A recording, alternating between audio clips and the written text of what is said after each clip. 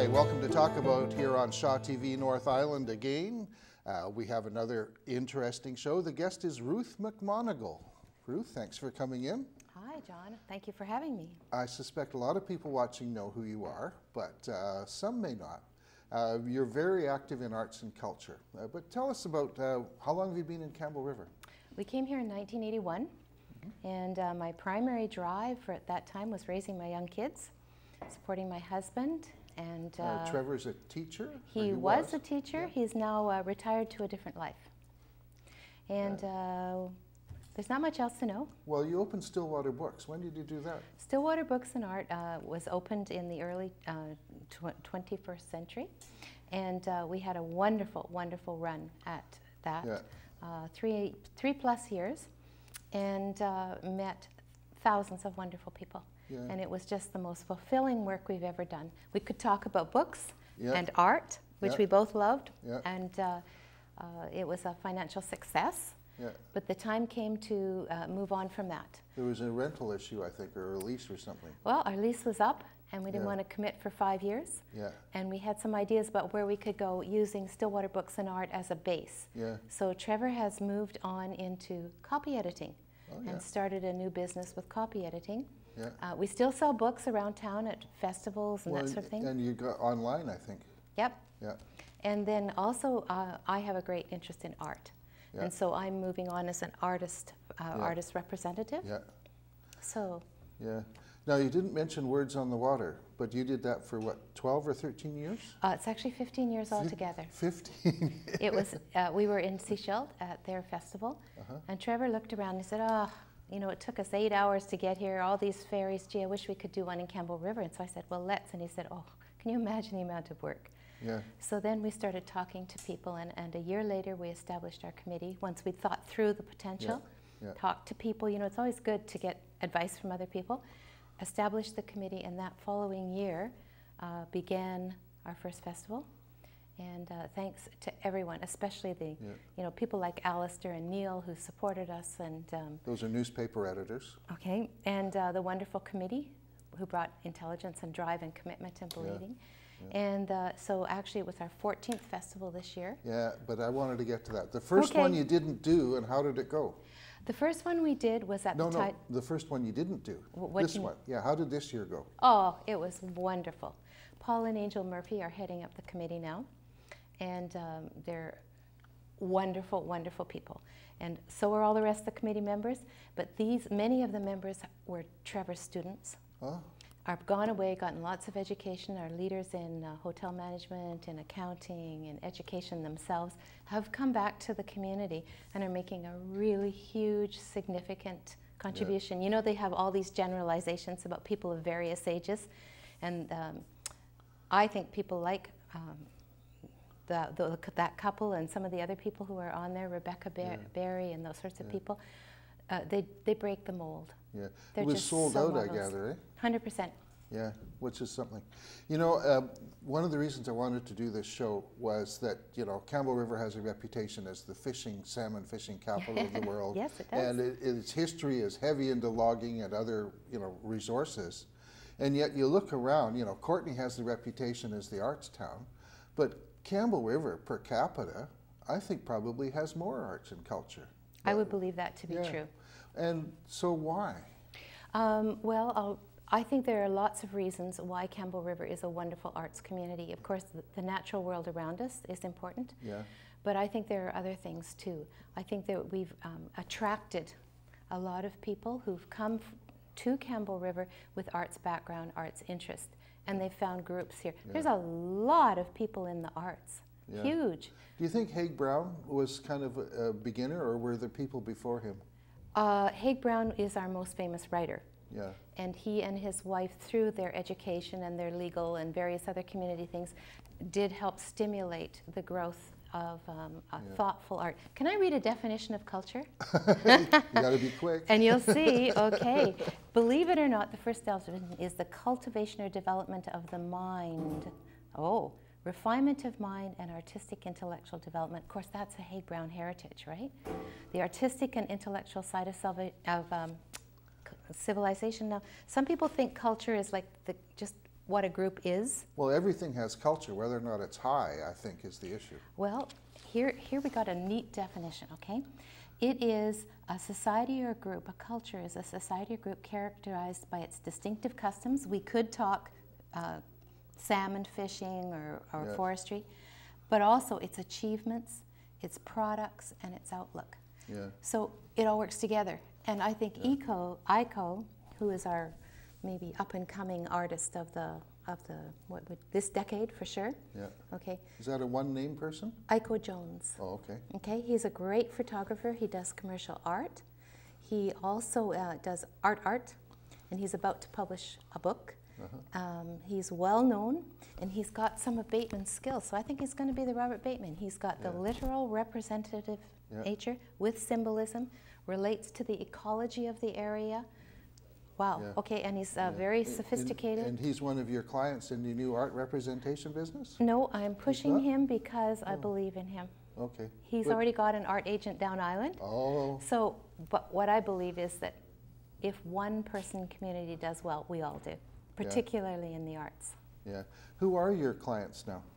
Ken Blackburn. Yeah, Ken Blackburn of the Arts Council. That's right. And we've had him on the show several times. He's a great guest. Tremendous person. Yeah.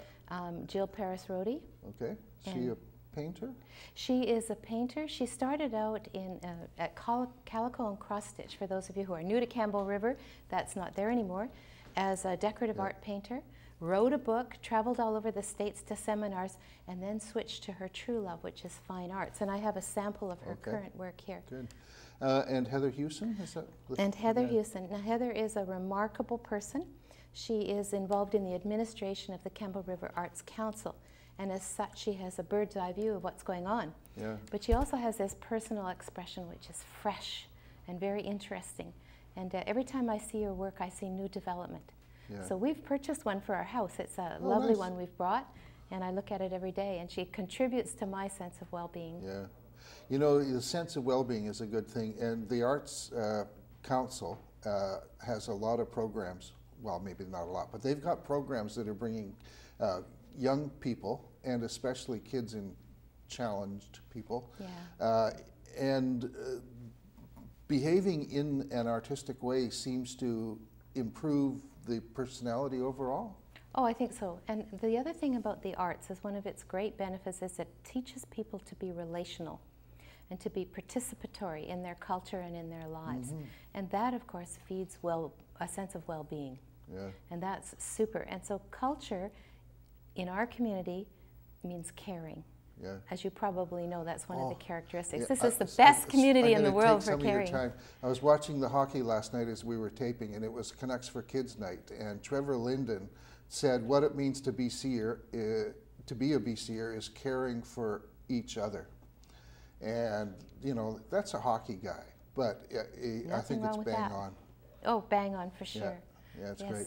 Anyway, this is a great segue to a new event you've got. Well, River City Arts Fest. It's third year now? I believe it'll be our fourth year. Fourth year. We've just now become a society, but up till that point it was primarily spearheaded by Impressions and Chris at Impressions. And I'll just show you how marvelous it is. We commission a local artist and pay them, which is what artists need to do, which is make a living, and use them on our poster. This is an older poster, but the date, the sponsoring groups. This year's July 25. It is, yes. And we're hoping to, well, last year I think we had around 140 exhibitors. Yeah. And this year we're hoping to have an enhanced program, including a wine and cheese in the evening. Lovely. A professionally judged group of works will be part of the wine and cheese evening. And the art's is for sale? All art is always, almost always for sale. Even million-dollar collector's items. Yeah. Oh, yeah. So you'll see a lot coming up in the next little while, perhaps online with gocampbellriver.com or through the newspapers or through posters. Yeah. So come on out, save a few pennies for a few starving artists. Yeah, yeah. Now, getting back to Campbell River as a culture community, it wasn't long ago I went to the River City Players Theater for the first time, and that's where you had Ken Blackburn unveil his new showing, and we have some photos. I will maybe try and stitch them into the show. But that's an amazing facility. Now, the Tidemark is a big theater, at least for North Island. But this River City Players Theater is very nice too. So what's the history on that? Or you're involved in it to some way? Only as a profoundly committed supporter. Yeah. What happened was, when I first met Linda von Zuben, who is one of its directors or the president, she was telling me at the store, at my store, Stillwater Books and Art, about this opportunity to support local theater. And we are really, really appreciative of local theater. Yeah. So I got to know her a little bit and said, yeah, we're going to get involved and that sort of thing. And then lo and behold, the facility they were renting at 1080 Hemlock was donated to them by the lady who owned it. So then they could take this fabulous warehouse-style building and they could turn it into an intimate, beautifully appointed private theater. Yeah. And it represents the work of the River City Players. Yeah. Well, it's really, with the elevated seats, but they've got good lighting, and they got a little bar, and I think it's wonderful. I think what I would say about that particular theater is that it's intimate.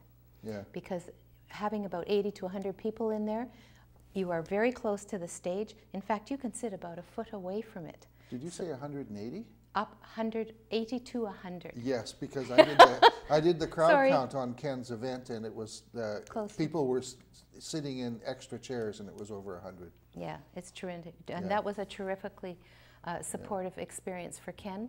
I think he had a lot to give.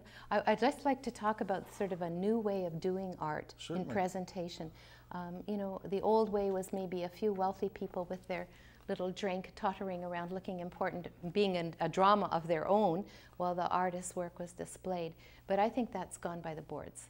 And I think that what we did, or what Ken was able to do, putting spoken word art, and then the visual art, and then participatory programming. The interactive afterwards. Absolutely, come right up on, talk, become involved in the meaning of the art. Yeah. So this is, I hope it's going to be a standard. We also had music, so that was wonderful too. It was brilliant, really. I guess it was maybe 2 years ago now. Ken did a show at the art gallery where it was a performance art kind of a thing. Terrific. And like he deliberately sort of stomped out without taking any comments from me. And maybe he was mad because I was taking photos in the dark. I don't know, I doubt it. I asked him about it afterwards. But this time, like, he made that as part of the event. So when you walked in, there was a guy playing, was it a fiddle or a violin? It was a violin. Violin. And he's actually off in busks downtown. Okay. And well, I just want to tell you about that, because that's part of art too. He does that not because he's poverty-stricken, but because he leads a small symphony with younger players. Oh. And the money that you throw in his pot goes to buying sheet music. Oh, nice. Now, I'm thinking maybe our government should give education a little bit higher profile and support the arts in education. Yeah. But there's a man who's doing something about it. Actually, that's a good opportunity to jump to the economic impacts of art, the role of art. You did some research about Nanaimo? I sure did. Put your glasses on and read the fine print here. Okay, I have a Nanaimo Arts and Culture Economic Impact Study here. And there's a couple things that are absolutely wonderful. Nanaimo, of course, is not known as a high art town. But any more than Campbell River has been up till right now, when we're really moving ahead. This is our new golden age. This is our renaissance of sorts, you know, our coming to bear. Okay. All we need is the economic backing, and we're going to go. But that's the point. I'm going to jump in. But, if you invest it, it grows. That's right. That's right. Yeah. I just want to say that for Nanaimo in 2012, the impact of the economic impact of the arts was phenomenal. $94 million, okay? The equivalent to $55 million worth of contributions to the provincial GDP, 885 jobs created, $7 million in tax revenue to all levels of government. So I think that what we see is that this is not just something that perhaps you dabble in when you retire down at the community center or at the Sybil Andrews House. This is a dynamic sector. And can I just tell you what's in the sector? Yeah, we got 29 minutes to fill. Oh, 29 minutes. We're halfway through. We're halfway through. Okay, I just think it's helpful if we understand what the arts and culture segment actually is in our culture. And it involves probably 9 areas. and one that you're involved in, which is radio and TV broadcasting. And I'm going to take a minute just to say thank you, John, for your contribution. Oh, thanks. I've been thanking everybody that comes on for their contribution. What I do is minor. It's fun. It may be fun, but it's also part of us, and we Yes. really appreciate it. Of course, there's arts instruction and education. Newspaper, periodical, book and directory publishers, and software publishers. Wow, that's a big field. Yeah. Okay, performing arts companies. And of course, we have the River City Players, we have Shoreline Musical, we have Anne Young's This Weekend Dinner Theater at, Yeah. and you probably have a note for it there. No. At the Willow Point Hall, there's going to be Our Town by Thornton Wilder. If you haven't seen it, you're not an Yeah. educated, enlivened person. Excuse me, another jump in. Willow Point Hall is going to be the subject of a show coming up Ooh, I'll talk about. Terrific. Yes, they've got some news. Okay, so there's all kinds of performing arts Yeah. going on in Campbell River. There's also Island Phoenix a cappella. Yes, isn't that fabulous? I don't know much about it. It's a school of art. We talked about, I mentioned art instruction and education for young people. Heather Gordon is one of the directors of it. Oh. She has long roots in our community, Yeah. and she had a ballet school. She's very theatrical. Yeah. She's totally competent in almost any field of Yeah. artistic endeavor. Yeah. And she has with her a musician, and then they teach the kids, or participants I should say, Yeah. the skills involved Yeah. in theatrical production. What's the correct pronunciation of, is it a cappella or a cappella? A cappella. A cappella, okay. A cappella means You not learned with something instrument. No, okay, so that's singing that is not Without music. without an instrumental backup Yes, usually. pardon me. Okay, Yes, that's 'cause okay. singing is music. Yeah. Well, I also want to mention a lot of choirs and music in our community. Yeah. You know, if you're at the Spirit Square, you're down there, and Jim has Yeah. brought wonderful people in. Jim Yeah. is our Yeah. person who organizes. Jim Creighton. Absolutely. But you see, we have River City singers too. Yeah. We have Island Voices. We have a fantastic children's choir. We have Yeah. local groups doing drumming. Yeah. We have a high input of a grassroots level of Yeah. music in our community. And I'll do a shout out to the Music Plant store. Very good little, for a small town, 35 thou. That's a great store. And they also offer local music, which CDs of local musicians at the Music Plant. Yeah. Yeah. And the Quinny. We hope it stays open, and we're worried it won't. Well, it's an institution, is Yeah. it not? Yeah. Yes, yeah, it is an but- institution. Yeah, live music. Sure. Anyway, the economics of art. This is an opportunity for me to do another editorial on job creation. I've been pushing in various circles in a quiet way the idea not just high-tech job creation, engineers, but the society really needs low-tech jobs, low-skilled jobs for a lot of people that just are falling out of the workforce. And as you were talking about the Nanaimo thing, it occurred to me, like, art is the same way. Now, I don't know if we want to go so far as to give honorariums for artists just to be artists. But, it might be interesting as a case study somewhere to do that and see, okay, do it in Campbell River but not Nanaimo, and then compare the difference 3 years later. Well, I think that the goal for every community would be a living wage for their artists. Yeah.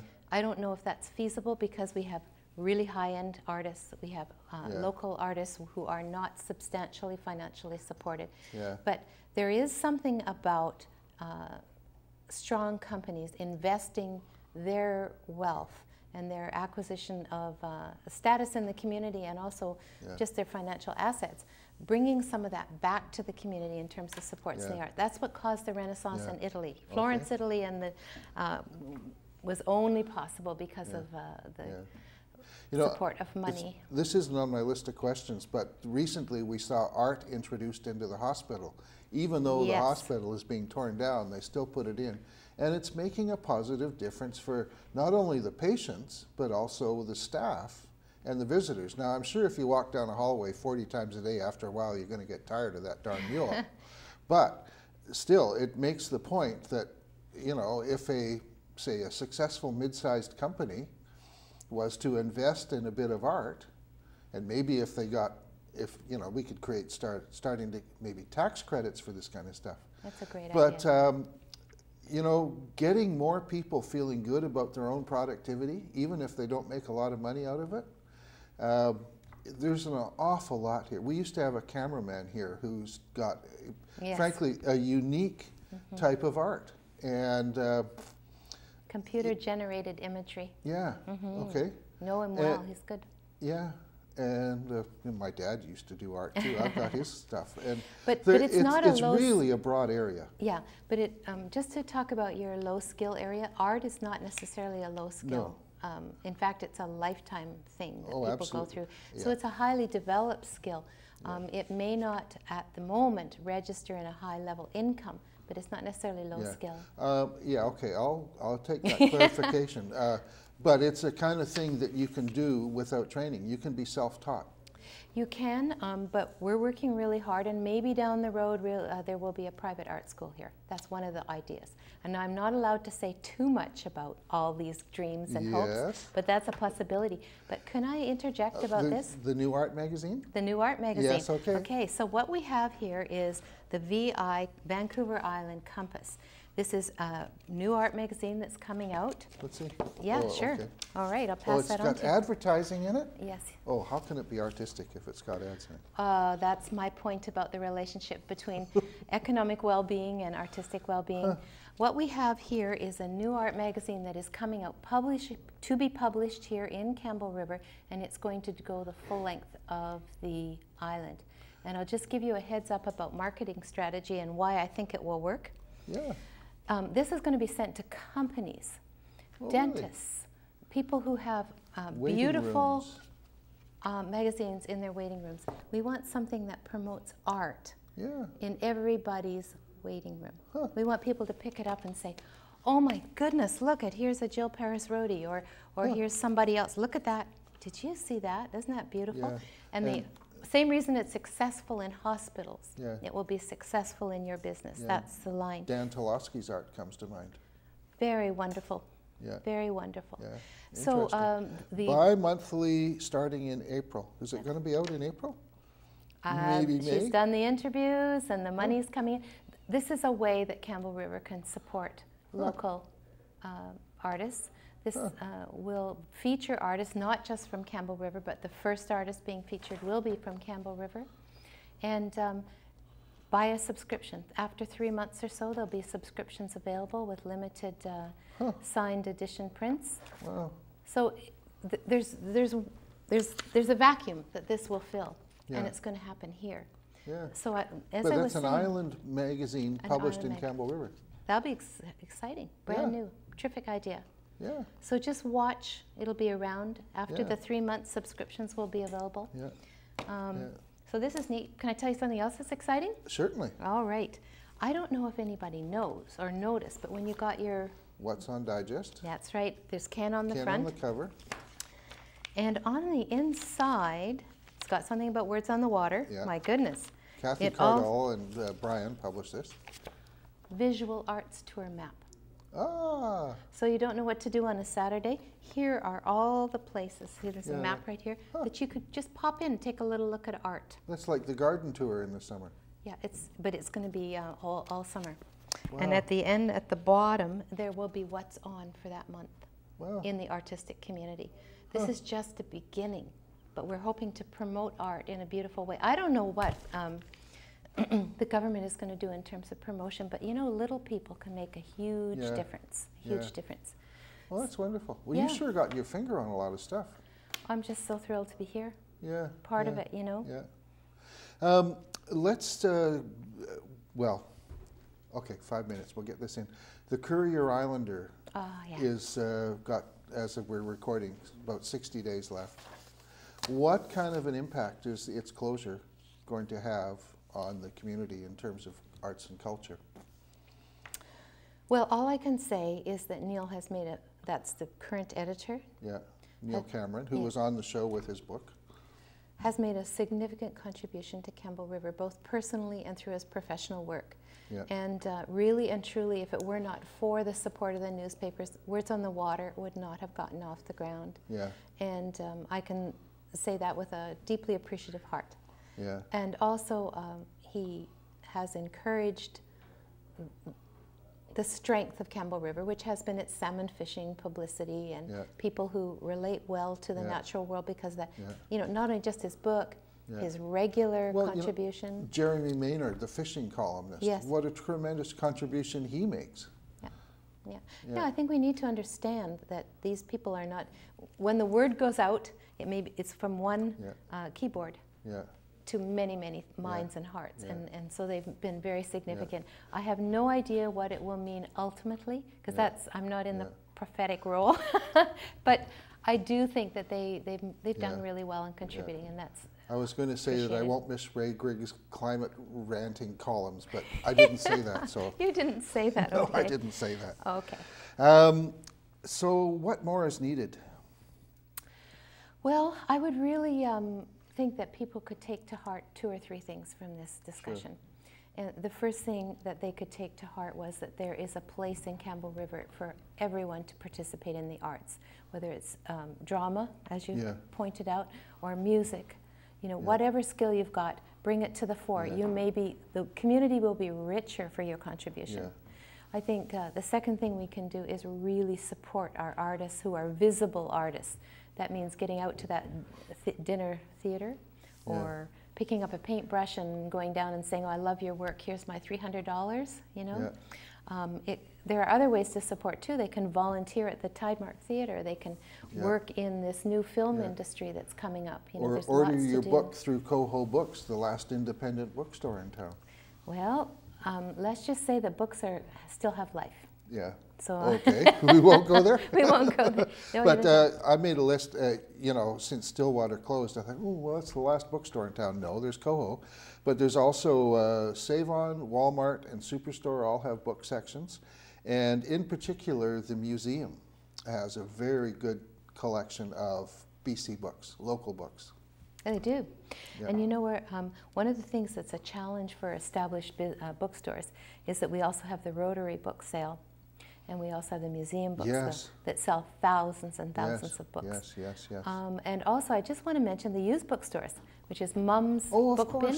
Yes, and Heidi, and there's one in Willow Point called Willow Point Books. And they do active businesses. Thank you for correcting my omission. Oh, no, I didn't mean to do. I just meant to say books are still available in a big way here. I don't know if we got 30 seconds left, but is the carving, the Shoreline Arts carving? Yeah, it's an art form. Art? It's beautiful art. Let's go for it. It puts together our roots in the logging industry. And artistic production. Taking logs with chainsaws and making beautiful pieces of art. I think it's great. But you know, it's like, it's not traditional art. So people think, But anyway, I'm hoping to have them on as a guest too. So let me throw something nasty in. So is graffiti an art form. And we need to have room for our young artists in our community who express themselves artistically. We need to have a space for them. Well, we'll put up a wall, not in Campbellton, thank you, and they can do it. Anyway, Ruth, thank you very much for coming in. It's been fascinating. We could probably go for another hour if we worked at it. But so that's Talk About here on Shaw TV North Island. We thank you for viewing. If you want to view the show again, Shaw TV North Island has a YouTube channel, and you can find it there. Also, my website, crnv.com, has a list of the shows that you can just click on. And the last 2 or 3 I haven't posted yet, but they'll be there soon too. So let us know. You can reach me, by the way, through that website as well. And thank you, volunteers. Thank you, Shaw, for putting on Talk About here on Shaw TV.